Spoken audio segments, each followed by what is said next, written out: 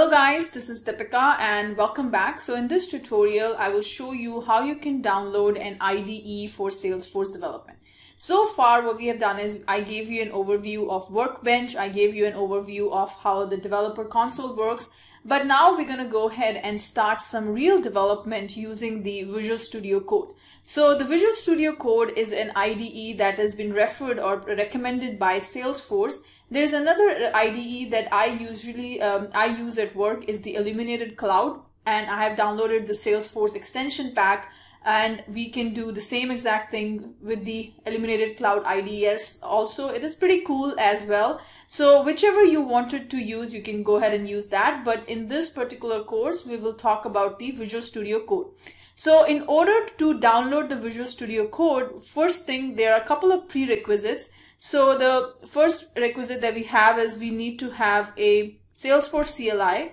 Then we're going to go ahead and have a Java platform, which is basically a Java development kit, either version 8 or version 11. So you have to have those, and then we can go ahead and download the Visual Studio Code. So the first thing that we're going to do is we are going to download the Salesforce CLI.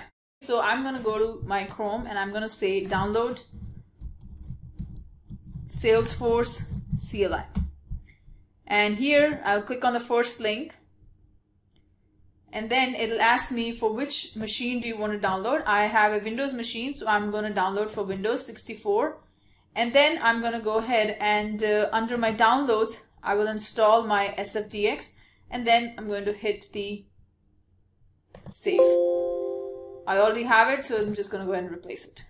First thing we're going to download is the Salesforce CLI. Let's go ahead and install this one. So I'm going to go click on this one.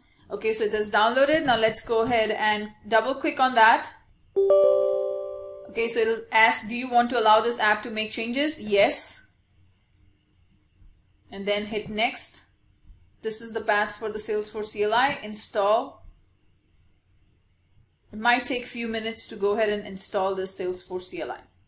Then going back here, we also need to download the Java development environment. So I'm going to go ahead and click on this one. Java SE Development Kit 11 download. So let's go ahead and download this. So here I'm using a Windows machine. So I'm going to go ahead and download the Windows 64. This is JDK 11. So let's go ahead and download this. Click on this checkbox and download this JDK. So in the meantime, it's asking me to create an account.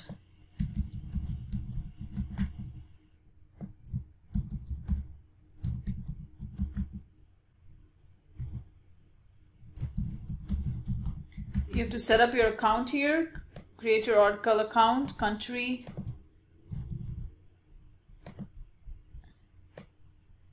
and then hit create account.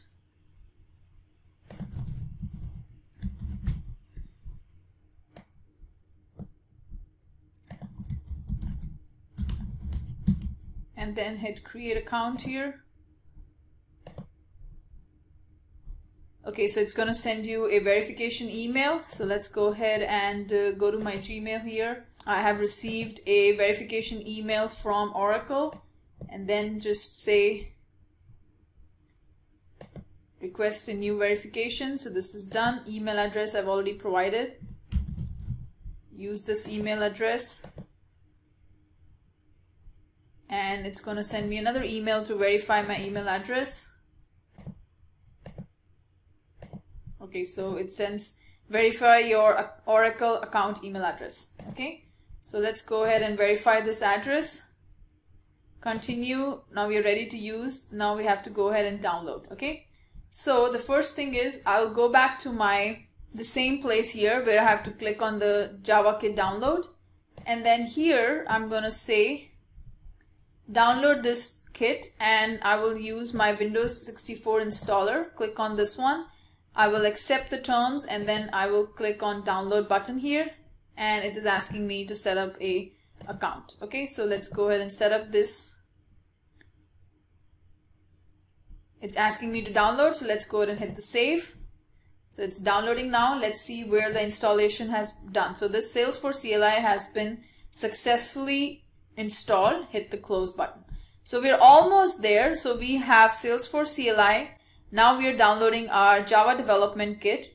And then the last thing that we have is to download the Visual Studio Code. So let's go ahead and download our Visual Studio Code as well. So let's go here, download, just type in Visual Studio Code, and it is going to ask you which machine you wanted. Mine's in Windows, so I'm going to go ahead and click here, and then here it's going to go ahead and start downloading. Okay, save.